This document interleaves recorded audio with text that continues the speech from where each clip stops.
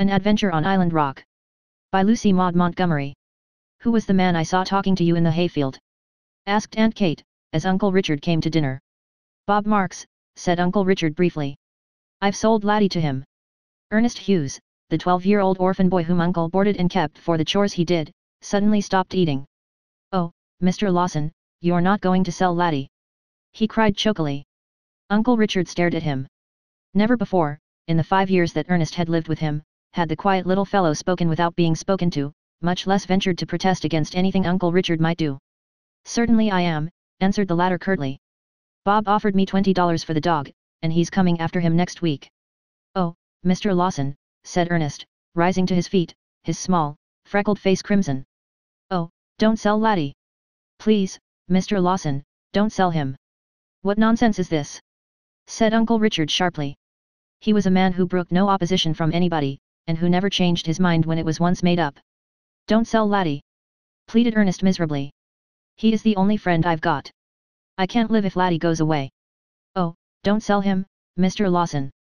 Sit down and hold your tongue, said Uncle Richard sternly. The dog is mine, and I shall do with him as I think fit.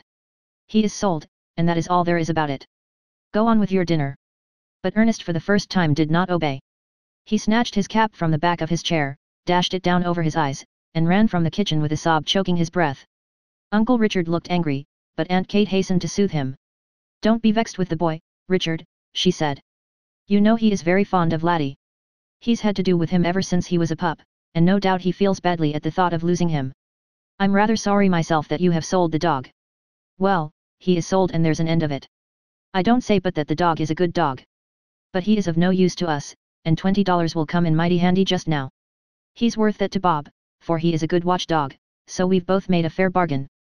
Nothing more was said about Ernest or Laddie.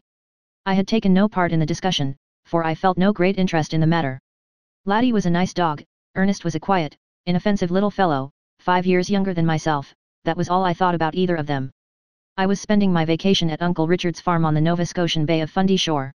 I was a great favorite with Uncle Richard, partly because he had been much attached to my mother, his only sister, partly because of my strong resemblance to his only son, who had died several years before. Uncle Richard was a stern, undemonstrative man, but I knew that he entertained a deep and real affection for me, and I always enjoyed my vacation sojourns at his place. What are you going to do this afternoon, Ned? He asked, after the disturbance caused by Ernest's outbreak had quieted down. I think I'll row out to Island Rock, I replied. I want to take some views of the shore from it. Uncle Richard nodded. He was much interested in my new camera. If you're on it about 4 o'clock, you'll get a fine view of the hole in the wall when the sun begins to shine on the water through it, he said. I've often thought it would make a handsome picture. After I've finished taking the pictures, I think I'll go down shore to Uncle Adam's and stay all night, I said. Jim's dark room is more convenient than mine, and he has some pictures he is going to develop tonight, too. I started for the shore about 2 o'clock. Ernest was sitting on the woodpile as I passed through the yard, with his arms about Laddie's neck and his face buried in Laddie's curly hair. Laddie was a handsome and intelligent black and white Newfoundland, with a magnificent coat. He and Ernest were great chums. I felt sorry for the boy who was to lose his pet. Don't take it so hard, Ern, I said, trying to comfort him. Uncle will likely get another pup. I don't want any other pup. Ernest blurted out. Oh, Ned, won't you try and coax your uncle not to sell him? Perhaps he'd listen to you. I shook my head. I knew Uncle Richard too well to hope that. Not in this case, Ern, I said. He would say it did not concern me, and you know nothing moves him when he determines on a thing. You'll have to reconcile yourself to losing Laddie, I'm afraid. Ernest's tow-colored head went down on Laddie's neck again, and I, deciding that there was no use in saying anything more, proceeded towards the shore, which was about a mile from Uncle Richard's house. The beach along his farm and for several farms along shore was a lonely, untenanted one, for the fisherfolk all lived 2 miles further down, at Rowley's Cove. About 300 yards from the shore was the peculiar formation known as Island Rock. This was a large rock that stood abruptly up out of the water. Below, about the usual water line, it was seamed and fissured, but its summit rose up in a narrow, flat-topped peak. At low tide 20 feet of it was above water, but at high tide it was 6 feet and often more under water. I pushed Uncle Richard's small flat down the rough path and rowed out to Island Rock. Arriving there, I thrust the painter deep into a narrow cleft. This was the usual way of mooring it, and no doubt of its safety occurred to me. I scrambled up the rock and around to the eastern end, where there was a broader space for standing and from which some capital views could be obtained. The sea about the rock was calm, but there was quite a swell on and an offshore breeze was blowing. There were no boats visible. The tide was low, leaving bare the curious caves and headlands along shore, and I secured a number of excellent snapshots. It was now 3 o'clock. I must wait another hour yet before I could get the best view of the hole in the wall, a huge, arch-like opening through a jutting headland to the west of me. I went around to look at it, when I saw a sight that made me stop short in dismay. This was nothing less than the flat, drifting outward around the point. The swell and suction of the water around the rock must have pulled her loose, and I was a prisoner. At first my only feeling was one of annoyance. Then a thought flashed into my mind that made me dizzy with fear. The tide would be high that night. If I could not escape from Island Rock I would inevitably be drowned. I sat down limply on a ledge and tried to look matters fairly in the face.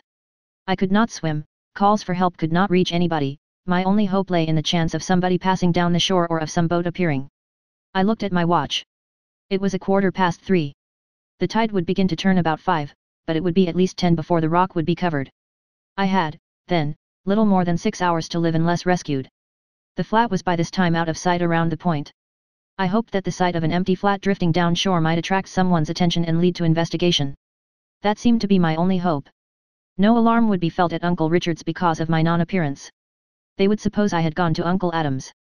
I have heard of time seeming long to a person in my predicament, but to me it seemed fairly to fly, for every moment decreased my chance of rescue. I determined I would not give way to cowardly fear, so, with a murmured prayer for help, I set myself to the task of waiting for death as bravely as possible. At intervals I shouted as loudly as I could and, when the sun came to the proper angle for the best view of the hole in the wall, I took the picture. It afterwards turned out to be a great success, but I have never been able to look at it without a shudder. At 5 the tide began to come in. Very, very slowly the water rose around Island Rock. Up, up, up it came, while I watched it with fascinated eyes, feeling like a rat in a trap.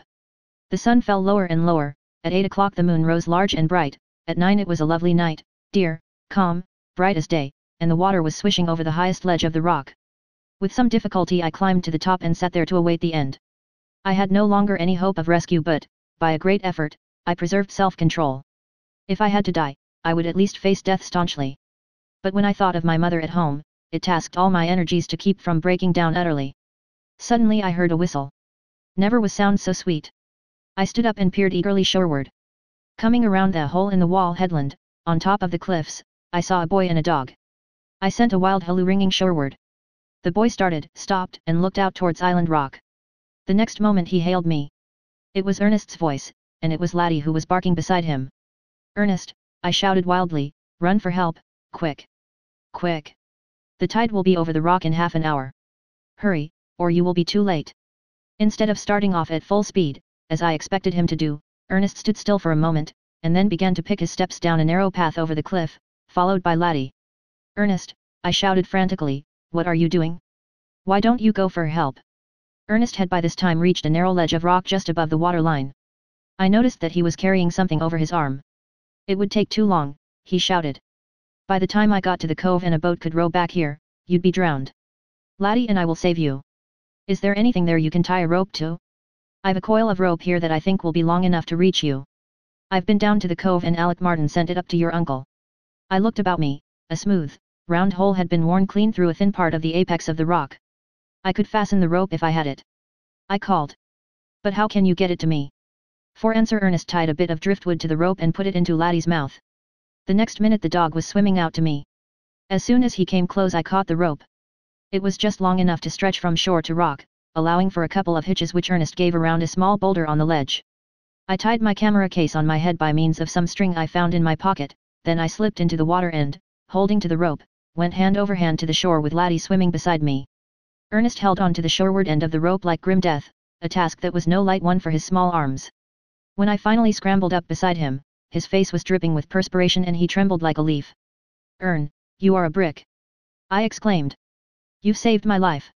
"No, it was Laddie," said Ernest, refusing to take any credit at all. We hurried home and arrived at Uncle Richard's about 10, just as they were going to bed. When Uncle Richard heard what had happened, he turned very pale, and murmured, "Thank God." Aunt Kate got me out of my wet clothes as quickly as possible, put me away to bed in hot blankets and dosed me with ginger tea. I slept like a top and felt none the worse for my experience the next morning. At the breakfast table Uncle Richard scarcely spoke. But, just as we finished, he said abruptly to Ernest, "I'm not going to sell Laddie. You and the dog saved Ned's life between you, and no dog who helped do that is ever going to be sold by me. Henceforth he belongs to you. I give him to you for your very own. Oh, Mr. Lawson, said Ernest, with shining eyes. I never saw a boy look so happy. As for Laddie, who was sitting beside him with his shaggy head on Ernest's knee, I really believe the dog understood, too. The look in his eyes was almost human.